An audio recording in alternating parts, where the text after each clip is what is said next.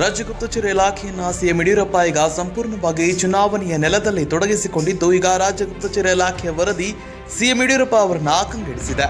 ಹೌದು, ರಾಜ್ಯ ಸರ್ಕಾರ ಗುಪ್ತಚರ ಇಲಾಖೆಯ ವರದಿಯೊಂದನ್ನು ನೀಡಿದ್ದು 15 ಕ್ಷೇತ್ರಗಳಲ್ಲಿ ಬಿಜೆಪಿ ಕೇವಲ 5ರಿಂದ ಬದಲಾದ ವಿದ್ಯಮಾನದಲ್ಲಿ 6 ಕ್ಷೇತ್ರಗಳಲ್ಲಿ ಗೆಲ್ಲಬಹುದು ಅನ್ನೋದನ್ನ ಬಿಚ್ಚಿಟ್ಟಿದೆ. ಆದರೆ ಉಳಿದೆಲ್ಲ ಕಡೆ ಜನರ ಮತಗಳ ವಿಭಜನೆ ಮತ್ತು ಬಂಡಾಯ ಅಭ್ಯರ್ಥಿಗಳೇ ಬಿಜೆಪಿಗೆ ಮುಳುವಾಗಿದ್ದಾರೆ ಅಂತ ಸಮೀಕ್ಷೆ ಖಡಾಖಂಡಿತವಾಗಿ ಸ್ಪಷ್ಟಪಡಿಸಿದೆ. ಈ ಹಿನ್ನೆಲೆಯಲ್ಲಿ ಸಿಎಂ ಕಾರ್ಯಕ್ರಮಗಳಲ್ಲಿ ದಿಢೀರ್ ಏರಿಕೆಯಾಗಿದ್ದು, ಬರದ ಪ್ರಚಾರದಲ್ಲಿ ಸಿಎಂ ತೊಡಗಿಕೊಳ್ಳಲಿದ್ದಾರೆ. ಇದರಲ್ಲಿ ಇನ್ನೊಂದು ಇಂಟ್ರೆಸ್ಟಿಂಗ್ ವಿಷಯ ಅಂದ್ರೆ, ಮೈತ್ರಿ ಸರ್ಕಾರಕ್ಕೆ ಕೊನೆ ಮೊಳೆ ಹೊಡೆದಿದ್ದ ಗೋಕಾಕ್ ಸಾಹುಕಾರ್ ಗೆಲುವು ಕೂಡ ಸಮೀಕ್ಷೆಗಳು ಅನುಮಾನ ಅನ್ನೋ ಸತ್ಯವನ್ನ ಬಿತ್ತರಿಸಿವೆ. ಗೋಕಾಕ್ ಸಾಹುಕಾರ್ ಗೆಲುವು ಕಠಿಣ ಅನ್ನೋ ವಿಷಯವನ್ನ ಸಮೀಕ್ಷೆಗಳು ವಿವರಿಸಿದ್ದು, ಪ್ರವಾಹದ ಸಂದರ್ಭದಲ್ಲಿ ಗೋಕಾಕ್ ಸಾಹುಕಾರರ ದೇಶ ಪರ್ಯಟನೆ ಮತ್ತು ಸ್ಥಳಕ್ಕೆ ಆಗಮಿಸಿದ ಮತ್ತು ಸಾಂತ್ವನ ಹೇಳಿದ ವಿಷಯವೇ ಈಗ ಚುನಾವಣೆಯ ವಿಷಯವಾಗಿದೆಯಂತೆ.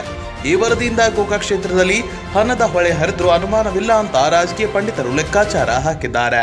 ಸಮೀಕ್ಷೆಯಲ್ಲಿ ಗೋಕಾಕ್ ಸಾಹುಕಾರನ ಮುಖದಲ್ಲಿ ಅಳುಕು ಮೂಡಿದ್ದು ಕೂಡ ನಿಜ.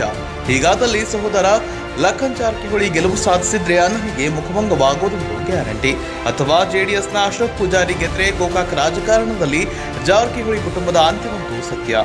ಈ ಉತ್ತರವಿಲ್ಲದ ಪ್ರಶ್ನೆಗೆ ಡಿಸೆಂಬರ್ 5ರಂದು ಮತದಾರ ಮುದ್ರೆ ಒತ್ತಲಿದ್ದು, ಡಿಸೆಂಬರ್ 9ರಂದು ಸಾಹುಕಾರ್ ಸಮರಕ್ಕೆ ಬ್ರೇಕ್ ಬೀಳಲಿದೆ.